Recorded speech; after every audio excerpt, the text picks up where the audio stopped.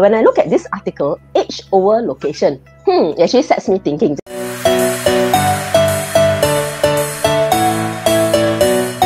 Today we have a very interesting topic chosen by Anne. So let's take a look at this article from HProp. It says age over location when it comes to determining HDB resale prices. As we all know, right, most people or buyers always say location, location, location. So it's all about location. But now suddenly this article comes out. It's actually brought up by one of my clients when I was marketing her HDB. When I look at this article, age over location, it actually sets me thinking, just like what Dennis was talking about earlier. Then I was telling my client, I said, cannot be. It's always location, location, location. How can it be age over location? Then my client said that, okay, this is actually a research done by Huttons. Let me share with you an example, all right? You can look at the this slide. Okay, the age of the flat actually plays a larger role. Okay, here there's a comparison between Punggol and Clementi. Both are 5-room flats. For Punggol itself, the flat is actually going at $910,000. And for Clementi, it's over $1 million for a 5-room flat. Okay, it's very expensive for HDB. It's already crossing $1 million. So, but what is the difference? 185K difference only. If I were to ask you, do you prefer to live in Clementi or in Punggol? Clementi. Clementi, right? Yeah. Yes. I will also say Clementi. But the fact is that even a 5-room flat in Punggol is actually fetching 910K. It's quite unbelievable, really. Yeah, you may want to look at the table below. Okay, you can see that these are actually a breakdown of those sold flats, already comparatively in mature and non-mature estate. So as you can see from the total, right, which are actually the higher in demand flats, it's actually the 4-room, right? The 4-room, it actually has like 42% sold compared to the rest. And out of the 42% sold for the 4-room flats, non-mature estate actually runs faster. And actually, when you look at mature and non-mature estate, what comes to your mind?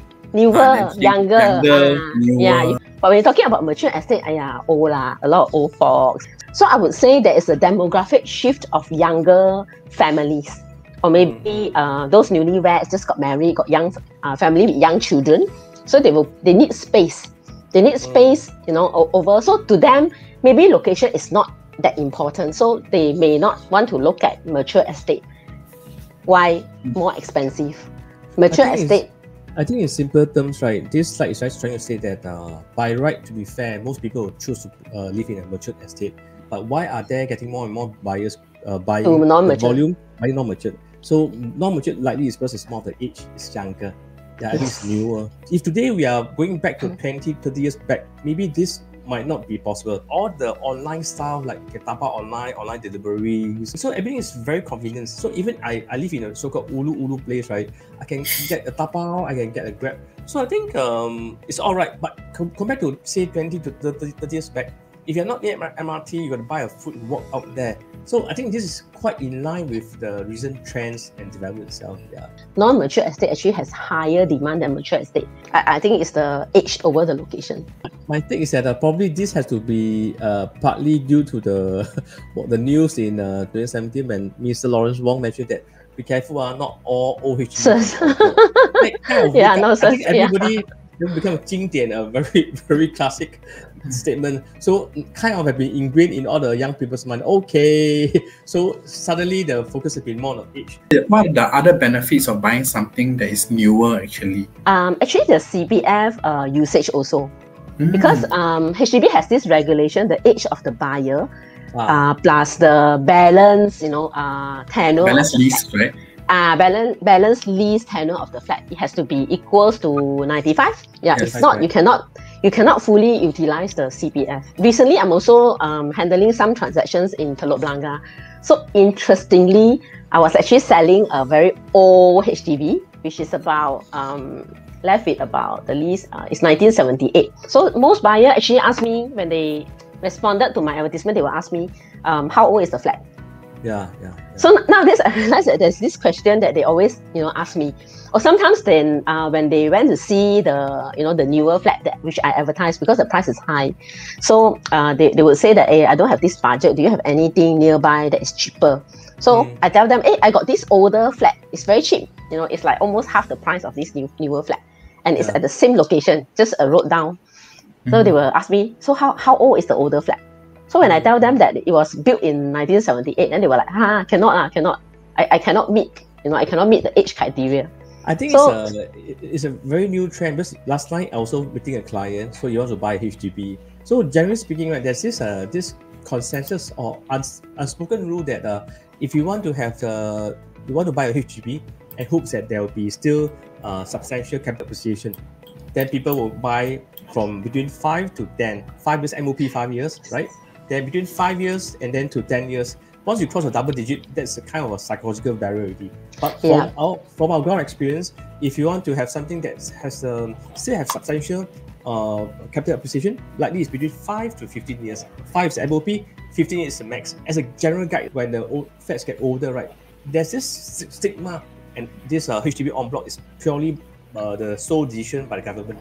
Unlike you're very right, Dennis, because some of the buyers, they even ask me, if I were to purchase this old HDB flat, what would happen, after 10 years? Will I be able to get another buyer? They actually ask me this question. It really makes me thinking, whether are they really, am I able to help them to sell after 10 years? Because the flat will go even older and older. I think they will still be able to find buyers even 10 years later, but they have to taper their expectations. I think, to be fair, everything can be sold, but their concern is just whether will you appreciate or at least don't depreciate. That's the main concern. But don't depreciate is a bit difficult, I think. Yeah, age is getting older and you need more expenses to maintain the inside and outside of HDB. They are very concerned. So they also want to know, what are the HDB estates which the most transaction, those highly sought after HDB estates. 7 out of 10 are actually all non-mature estates. Right. Sure. Okay, you can see that HDB estates with the most transaction. So this is based on 2020. Sengkang at the very top. Like Ang Mo Kio is actually right at the bottom already.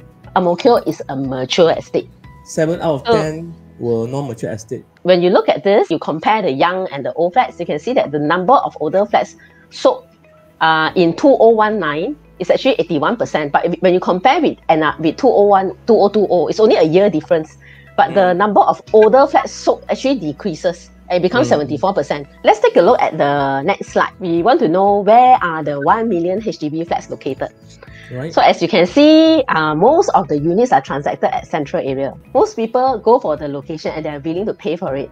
But recently, the Monday, June 14, 2021, the headline says that not all $1 million resale flats located in central area. Okay, and then let's zoom into the smaller table. You can see that, this slide is actually very interesting. It shows you the transacted date from year 2020 until 2021. Okay, and it also shows you the remaining lease of the property. As you can see, $1 million flat at Bishan. Last time I always heard people saying that $1 million flat at Pinnacle at Duxton. But after I look at this data, I realized, wow, actually Bishan also crossed $1 million. A lot of people going there, even Queenstown maybe lah. But if you look at the remaining lease, do you see anything that is old besides the Bukit Timah transaction? Yeah, mostly that could be unique. That's a rarity, the 21, right? But you look at the rest, it's like 89 and above, 89, 90 years. So I think people are also going for the age of the flats. And look at the prices, is really like I can buy a condo already at OCR. And also there are big units because people are generally looking at bigger floor plate. Today we have mentioned about this age over location, and now we have to mention about the $1 million view. To sum it all up, right, most people have to struggle or have a dilemma over between, do you prefer to have a better age or do you have a better location? For the youngsters who just started out, they are more concerned about capital appreciation. The first-time buyers, those who are in their 30s or 40s, so they might want to hedge against inflation, hope that my property will appreciate over the years. So for this group, maybe they might sacrifice this age over location. But on the other hand, there could be the so-called maybe those who are more senior or who prefers location and amenities. So they might sacrifice choose this location over the age. For those who so-called die want to have both, the best of both worlds, then likely you'll be looking at the 1 million or near 1 million, yes. For this group of buyers, right, actually there'll be a struggle point as well. So because when you are able to afford a 800k to 1 million HDB, actually you also give a choice to look at the private property. They will face another dilemma. Let us solve for them this happy problem. whether is it age better for you or the location better for you, or you must have the best of both worlds. It actually depends on your financial situation. How about your family? Where do they work? Where do their kids study? So a lot of factors. I would say that when choosing a property, you have to ask yourself, what do you prioritize? Always exercise prudence, as we always mention. And if you need any assistance, feel free to call any of us. Our team will give you the best advice, and based on your customized situation, based on number as well. Leave your comments or give us a call. That sums up for today, right? Thank you. Okay, thank you. Bye.